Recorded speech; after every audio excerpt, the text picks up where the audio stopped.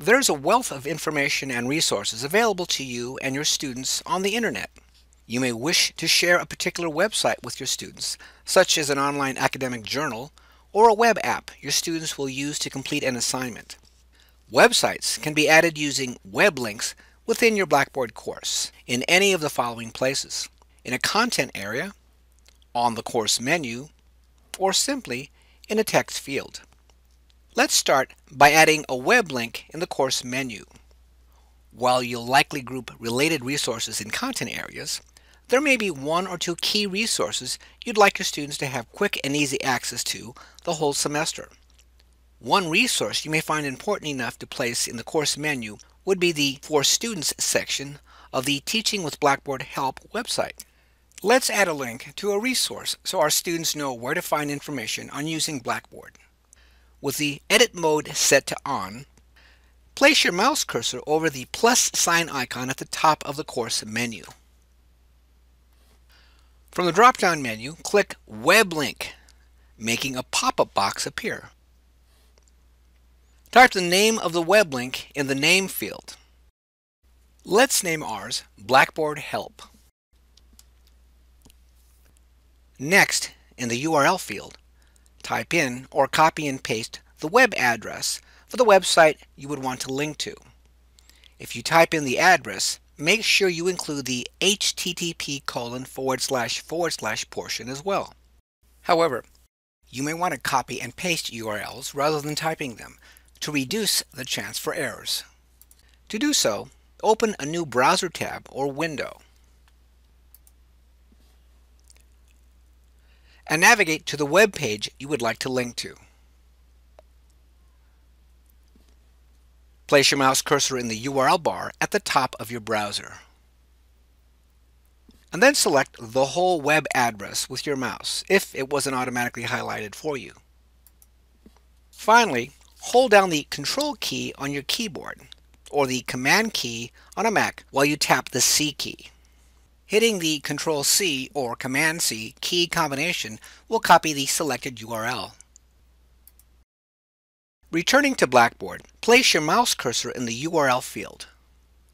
Similarly to how we copied the URL, hold down the Control or Command key, but this time tap the V key. That will paste in the recently copied URL. Next, decide whether to make the link available to users by clicking its checkbox. Then click the Submit button. Your new link will appear at the bottom of the course menu, and you can reorder the menu using either the drag and drop arrows for the link or the course menu's keyboard accessible reordering window.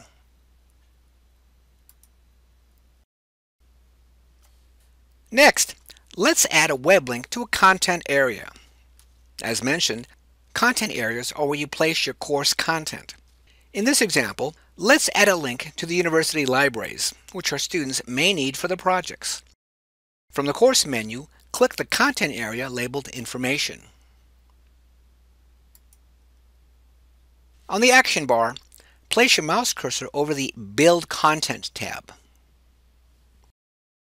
Then select Web Link from its drop-down menu. At the top of the Create Web Link page, you'll be asked to provide a name and URL for the link. Once again, type a name your students will find meaningful, such as NIU Library. Then add the URL. Below the name and URL is a description field, allowing you to describe the web resource or add instructions for your students if necessary. After description is the Attachments area, where you can add files for your students to download and use with the website. Next is Web Link Options, which by default is set to Open in New Window. Changing this option from Yes to No forces the web resource to open within Blackboard. Finally, at the bottom of the page are the standard options. As with all other content, you can decide whether to make this link available with permit users to view this content, to track its number of views, and even select dates and time restrictions if you want to control when the link becomes available and for how long. When you're finished, click the Submit button. The web link should now appear as the last piece of content on the information page, and if necessary, you can reorder your new content using either its drag and drop arrows or the content area's reordering menu. Lastly, test your new web link by clicking on it to make sure it correctly opens the intended website. This tutorial demonstrated different ways to add a web link to your Blackboard course.